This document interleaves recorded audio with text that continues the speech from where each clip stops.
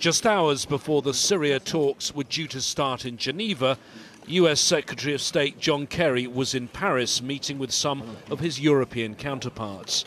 He told reporters the cessation of hostilities, now in place for over 2 weeks, had significantly reduced violence, but one side was not fully complying. The Syrian people strongly support the cessation of hostilities because it has made their lives better.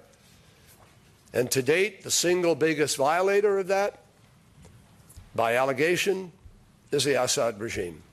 He also hit out at the Syrian Deputy Prime Minister, Walid Muallim, who at a news conference in Damascus had said there could be no negotiation about the role of President Assad.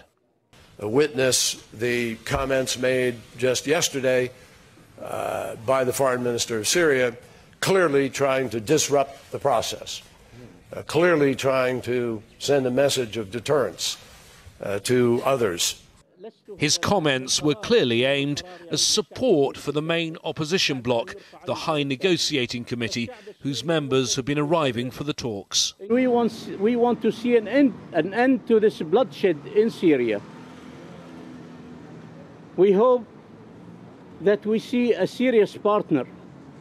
What's different about these talks is that the UN Special Envoy, Staffan de Mistura, says he is straight away going to get to the substantive issues. Who's going to be in a new transitional government taking Syria towards new elections? That, of course, takes us to the key issue of President Assad and those around him. And on that, it seems right now, no one is prepared to compromise. James Bays, Al Jazeera, Geneva.